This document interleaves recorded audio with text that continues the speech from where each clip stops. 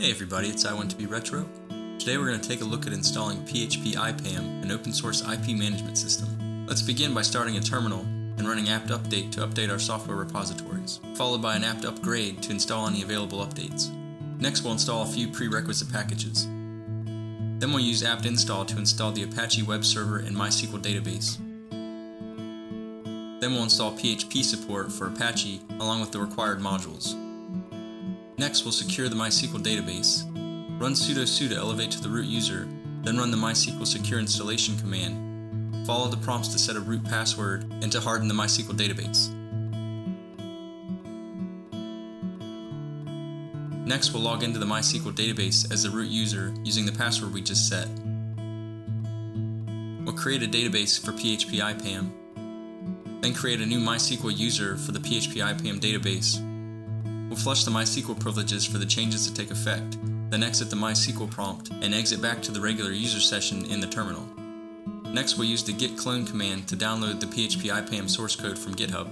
Then we'll change directory to where we clone the source code and use the git checkout command to make sure we're on the latest tagged release. We'll set ownership of our working directory to the www data group. Then create a copy of the example config file, name it config.php and edit it with nano. Next we need to update the database connection details and define the base folder where phpIPAM will be running.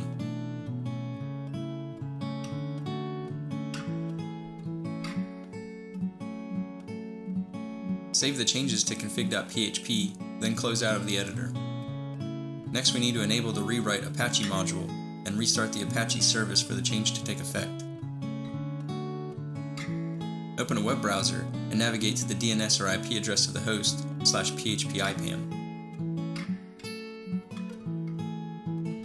Click the new phpIPAM installation button, then click Automatic Database Installation.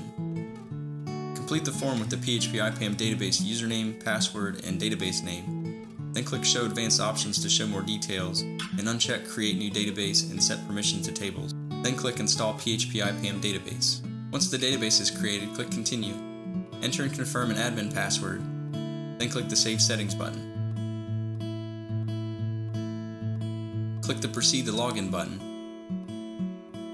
Log in with the username admin and the password set on the previous page.